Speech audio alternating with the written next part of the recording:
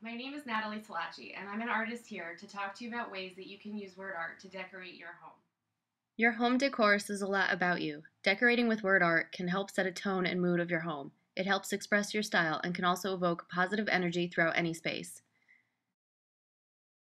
Word art can also inspire. Motivational quotes can help you stay focused to keep working. It's perfect to hang in any office or workspace. Using art in your kitchen. It is a perfect way to create an inviting environment for family and friends to gather. Dream it, live it, love it. What would you What like would your you home like to your home say to about say about you?